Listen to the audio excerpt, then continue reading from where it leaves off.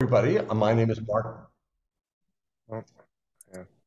Okay. Well, hello, everybody. My name is Mark S. King, and I want to welcome you to an occasional series of Out on Film called In Conversation, where we get the opportunity to speak to some of the people behind some of the best queer cinema available. Everybody's favorite queer film festival, Out on Film, of course, in Atlanta. Today, we have the co-directors of the documentary All Man, the International Male Story.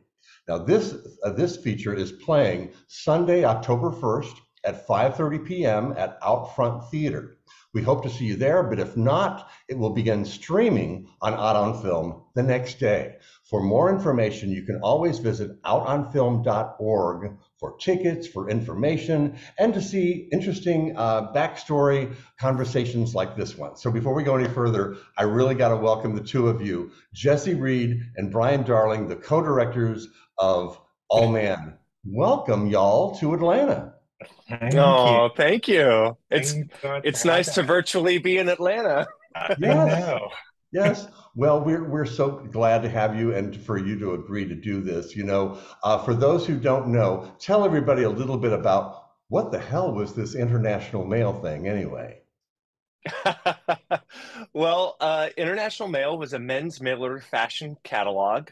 Uh, think of Sears and any of these things. Back, let's see, from about the 1972 until around, I think, 2006, 7. And it was a way in which you could order clothing. It was completely geared towards men. There were a few items for women sprinkled here and there. But generally speaking, it was the first that we can really tell a brand devoted to men that crossed into the mainstream and offered men a very sexy way to present themselves and express themselves that had not been available to men prior to international mail.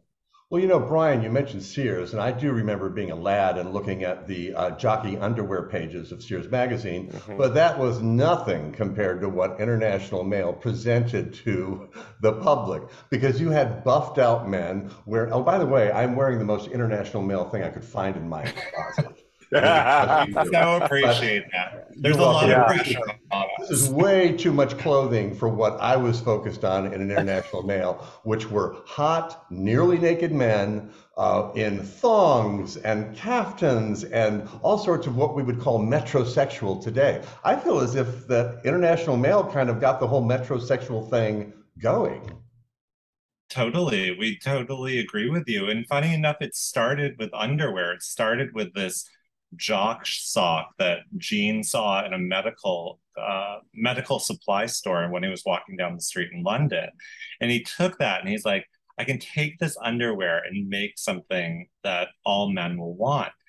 And I think it was a bit of a shock for him when the orders started pouring in, people so eager. I mean, underwear operates a special place in our society, especially back then, because you could sort of get away with pretty sassy underwear and no one would have to know about it versus clothing you wear on the sort of exterior of the body. So I think it was a curious gateway for a lot of men to become more expressive, let's say.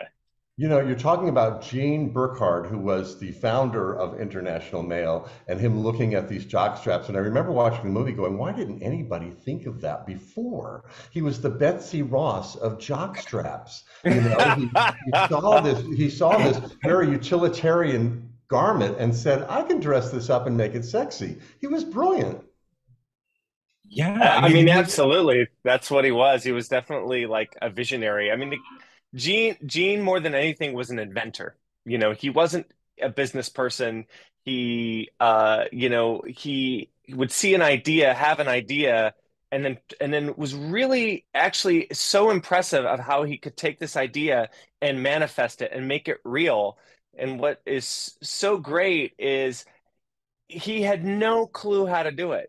Yet he'd go out and find people to do it. And it wasn't like you'd go out to a big manufacturer. He put an ad in the paper for seamstresses and he'd just get people at home who could basically hand sew and stitch and make these pieces of underwear back at the beginning, and to the point where at the very beginning, everybody was working out of his beach shack in Ocean Beach with literally like planks for flooring you could see through. You Yeah, know, go there's ahead. a Go ahead. there's a famous story early on that Gloria likes to tell. I just saw her recently, who was sort of Gene's right hand and also like the vice president of the company. And she came on very early. And when the orders started pouring in for that jock sock, she asked the seamstress sort of on staff, if you will, or who worked daily, like, how many of these can you make a day? And she said 8. And they were like, okay, we need to scale this up really fast because Yeah. like 8 is not, it's going to be the end of the year before they fill the first day's worth of orders, you know. And that was only the beginning. I mean, and obviously it grew and grew and grew even faster, as your documentary shows, faster than they were able to keep up with, the explosion of it into this slick magazine that I am of an age that remember getting this in my mailbox and the excitement of going through it.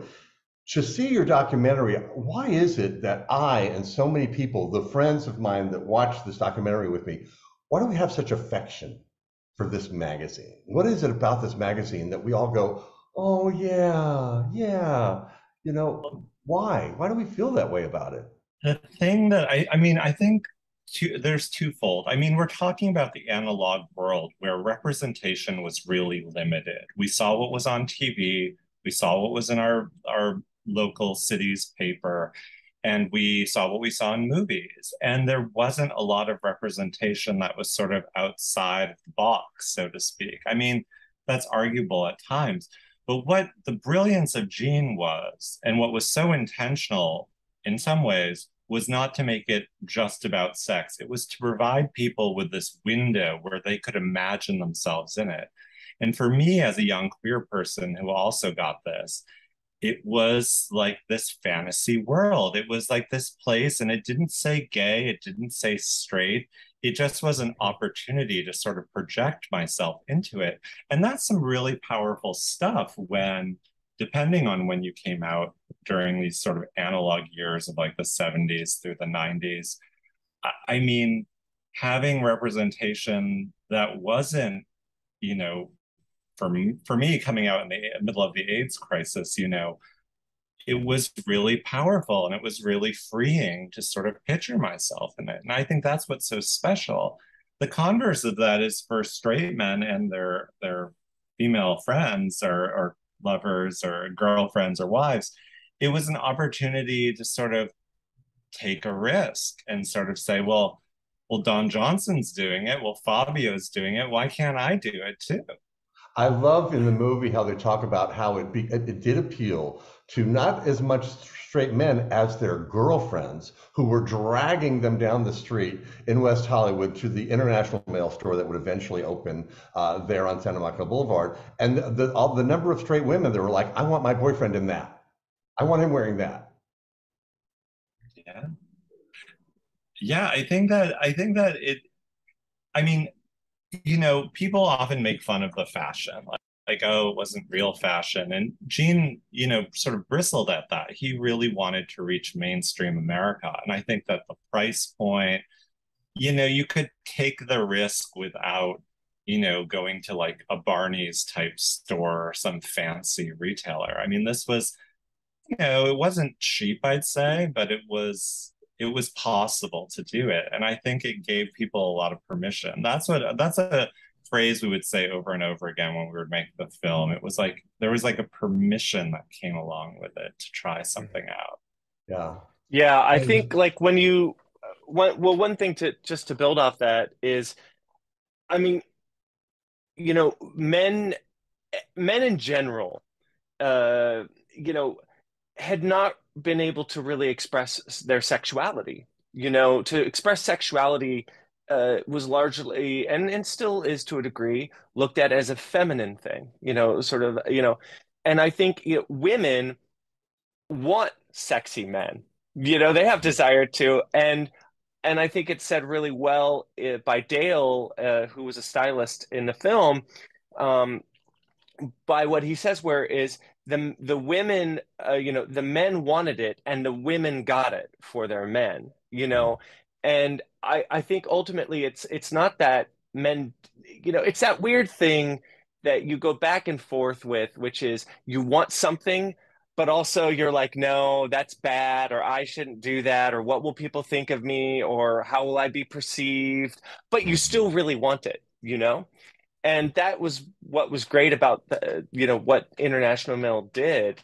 And you know, thanks for women. It was a cultural force. The magazine was a cultural force, and even if you didn't end up buying something from that magazine, like you say, it gave me permission to go buy something kind of like it, that I could find in the small town that I lived in, if I was too scared to order the magazine. There's so much great storytelling in this movie about the kind of ragtag band of misfits that Gene collects to drive this company, this international mail company. At the beginning of the movie, they say it's about a family, and I'm like, oh, okay, we'll see. Family, really? And you make the case. You make the case that it is, and you really get to know this collection of people, and you got to wonder where would they have been without it if they hadn't been invited into this family. These were marginalized people, a lot of them gays, queers, etc. Where would they have been otherwise? And they found a home at this company where they could thrive. I thought that there's something It's just adorable about that. It's Yeah. really surreal if you think about it. I mean, it's easy to look back at the time also in the 1970s and the 1980s, especially, and think, wow, it was such a dark time to be gay, and it would be so awful back then. Yet at the same time, you see this world in which everybody is allowed to be completely who they are. I mean, more even some ways the things they did and said to each other are more so than anything people say do to each other today. Mhm. But but I think ultimately it's funny when you say make a case for it, because it, there was no, for us, there was no case to be made. It literally was this family, and everybody is still so close today. They have a Facebook page, they keep in touch with one another. They Oh, continually share stories and relive memories, and they have so many photographs. And we were recently at Gene's memorial, and it was a reunion. So many people flew in, the film was playing that evening, and to have person after person come up and share how Gene and International Mail changed their lives, influenced them. But I remember one particular woman, you know they so many of the stories were they had very little experience, or very little, they just got this job, applied for this thing, they didn't really have a lot of experience, and Gene would literally talk to them as far as who they are, what they're doing.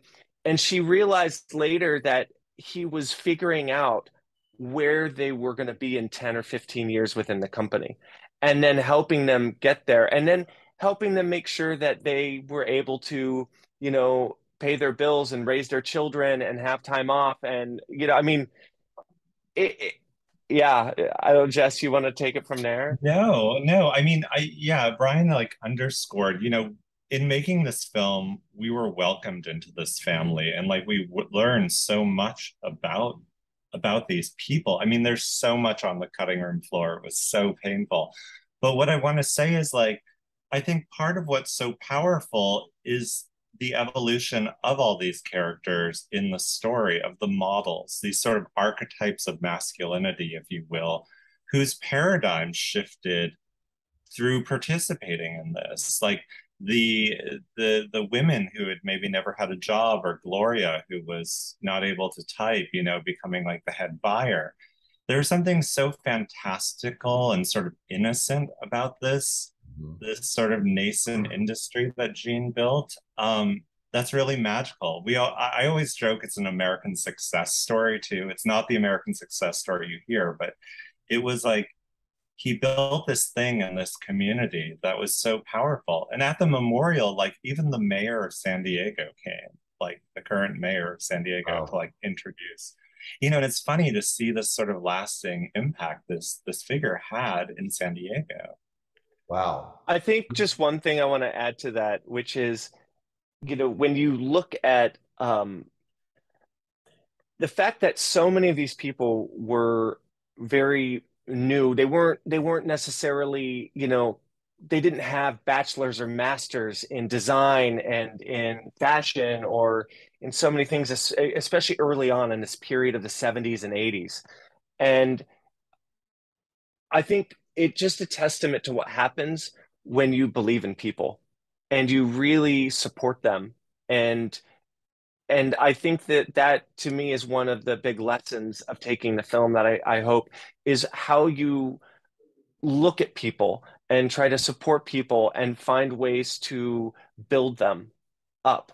You know what I keep hearing in my head as you're talking about all of that is becoming your best self and giving people the space they need to Mm. be their very best self. And you hear that today, you hear that in the Trevor Project, you hear that on RuPaul's Drag Race, but those are messages that we're allowed to say today.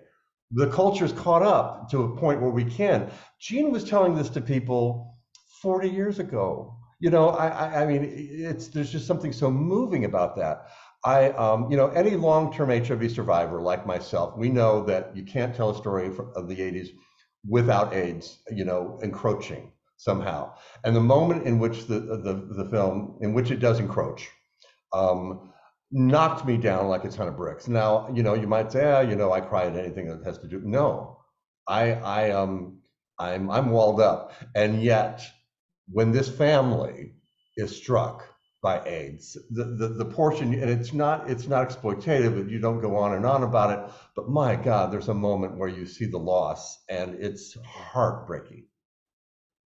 Editing that was probably is, in my opinion, the most important scene for me editing in the film. And from the standpoint of editing and directing that, it I actually dreaded it the most.